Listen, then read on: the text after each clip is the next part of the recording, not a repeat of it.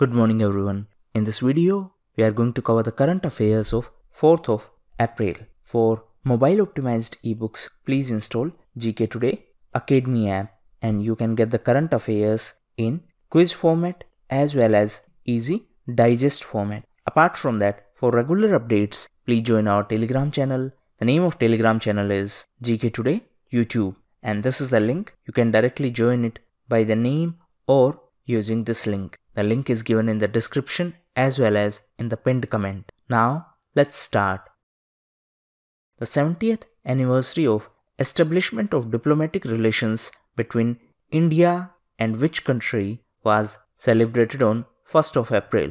Right answer is China. So India and China have completed 70 years of diplomatic relationships. It is important to note that India was the first non-communist country in Asia to have diplomatic relations with PRC. PRC is People's Republic of China. It is the official name of China. Now your homework is to find out what is the difference between PRC and ROC. ROC stands for Republic of China. Apart from that, 1st of April was also in news as India is now following BS6 norms from 1st of April. BS6 stands for Bharat Stage 6. So these are emission norms for vehicles. Now China was also in news because of Wuhan. Wuhan is in China and the outbreak of coronavirus started from Wuhan. And recently NIC, that is National Informatics Center in India,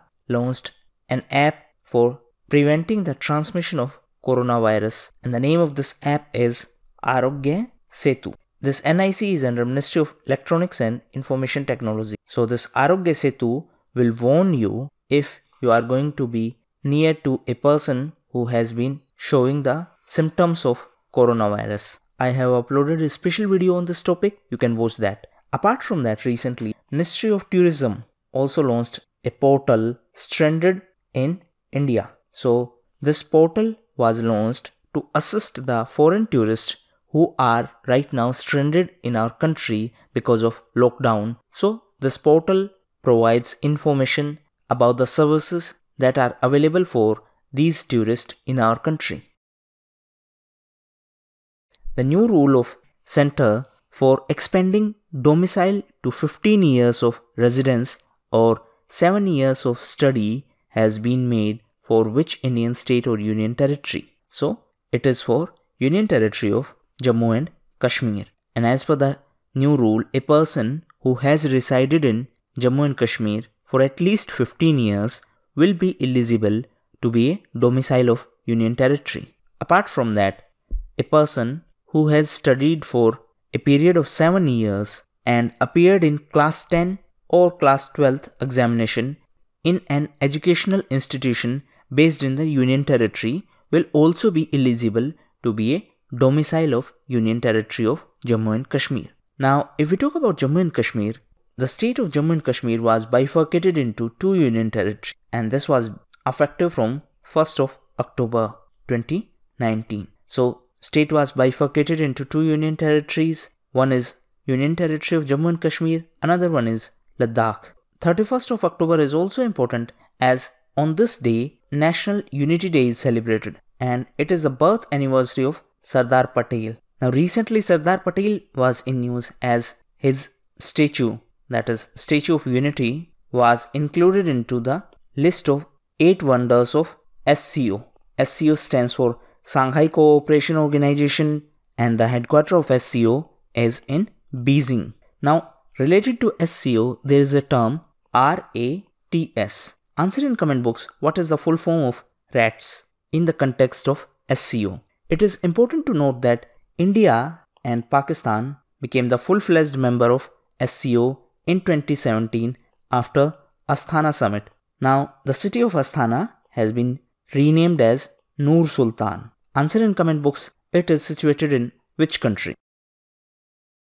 The NIA, that is National Investigation Agency, is to probe, that means to investigate, its first overseas case on the terrorist attack on a Gurudwara located in which country? So right answer is Afghanistan. So NIA is going to investigate the case of terrorist attack on a Gurudwara in Kabul in Afghanistan. Now the capital of Afghanistan is Kabul, and recently Afghanistan was in news as Mr. Ashraf Ghani got re-elected as the president of Afghanistan. Afghanistan was also in news because of US-Taliban peace deal. Taliban is a militant group of Afghanistan, and this deal was signed in Doha. Doha is in Qatar. Answer in comment box whether Qatar share border boundary with Iran or not. Now Qatar was also in news as recently Australia replaced Qatar and became the largest exporter of LNG. And recently India's first LNG bus service was started in Kochi in Kerala. What is the name of first indigenous testing kit for COVID-19 in India which was launched at Pune? So right answer is PathoDetect, and it has been designed by MyLab Discovery. This MyLab Discovery is a Pune based institution, and this MyLab Discovery is headed by Meenal D. Phosle. So the first indigenous kit, indigenous means it has been developed in India itself. So the first indigenous kit has been developed in a record time of 6 weeks. Usually developing such kit would take 3 to 4 months. So now this MyLab Discovery is the first Indian firm to get full approval to make and sell these COVID-19 testing kits. Now if we talk about Pune, Pune was also in news as 108th edition of Indian Science Congress is going to be in Pune in 2021. Now if we talk about COVID-19, to prevent the transmission of COVID-19, Prime Minister announced 21 days lockdown, and recently ICICI Bank launched banking services on WhatsApp during this lockdown period. Apart from that, ICICI was also in news as recently Bharat Pay has partnered with ICICI Lombard General Insurance to launch India's first coronavirus insurance cover, and this is for merchants. As per the recent notification of RBI, what is the new deadline for exporters to realize their export proceeds for the exports made up to 31st of July? Right answer is 15 months. The previous time limit was 9 months, but because of this coronavirus, this time limit has been extended to 15 months. Apart from that, RBI also increased WMA limit for state governments and for union territories by 30% till 30th of September. Now what is this WMA? WMA stands for Ways and Means Advances. Now the government can avail the immediate cash from RBI if needed as per the provisions of WMA, but the government will have to return the amount within 90 days, and the interest is charged as per existing repo rate. Now if it is beyond 90 days, then higher amount of interest will have to be paid, and there is a limit on the WMA, and now that limit has been increased by 30% in the context of this coronavirus. Apart from that, recently Ministry of Commerce announced changes in FTP. FTP stands for Foreign Trade Policy. So these changes were announced because of this COVID-19. Actually, this FTP was valid from 2015 to 31st of March 2020. But now due to coronavirus, the government has decided to extend this policy by 1 more year. So now this foreign trade policy is going to be effective till 31st of March 2021. Now in the context of foreign trade policy, there is a body named DGFT, that is Directorate General of Foreign Trade. Answer in comment box, it is under which ministry? What is the name of initiative of Civil Aviation Ministry which aims to supply medical supplies across country? So the name of initiative is Lifeline Udan, and it is an initiative of Ministry of Civil Aviation to supply medical supplies during lockdown period. And the air carriers which are involved in this Lifeline Udan initiative are Air India, Alliance Air, Indian Air Force and Pawan Hans. Now if we talk about Ministry of Civil Aviation, it is the implementing authority of Krishi Udan scheme. This scheme was announced during recent budget and it is scheme for transporting the agricultural products. Apart from that, there is a scheme Udan. It is Ude Desh Ka Aam Nagrik and it is also implemented by Ministry of Civil Aviation. What is the theme of 2020 World Autism Awareness Day? So the theme is the transition to adulthood. So every year on 2nd day of April, the World Autism Awareness Day is observed, and the theme of this year's World Autism Awareness Day is the transition to adulthood. This World Autism Awareness Day is observed by United Nations, and the Secretary General of United Nations is Mr. Antonio Guterres. Answer in comment box how many languages have been given the status of official language of United Nations.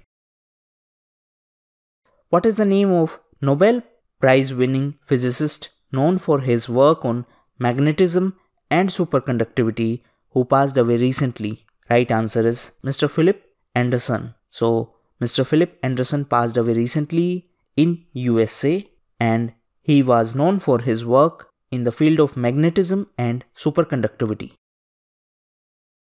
As of April 2020, which country holds the presidency of United Nations Security Council?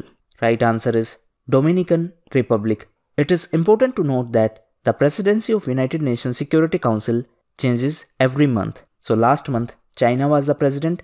This month, that means in April, Dominican Republic is the president. And in UNSC, that is United Nations Security Council, there are 15 members, out of which 5 are permanent and 10 are elected. And these 5 are popularly known as P5. And these are US, UK, China, Russia and France. Now there is a group G4. G4 countries are Japan, Brazil, Germany and India. So this G4 group demands the expansion of this United Nations Security Council in the context of permanent members. The government of India has recently set up cargo air bridge with which country to transport critical medical supplies? Right answer is China. So this air bridge uses regular cargo flights for transporting the critical medical supplies between India and China. And this initiative is operated by Air India from 3rd of April. And this is to be implemented under Lifeline Udan initiative. And this is initiative of Ministry of Civil Aviation. So these were the important questions. Thank you. And that's all for the day.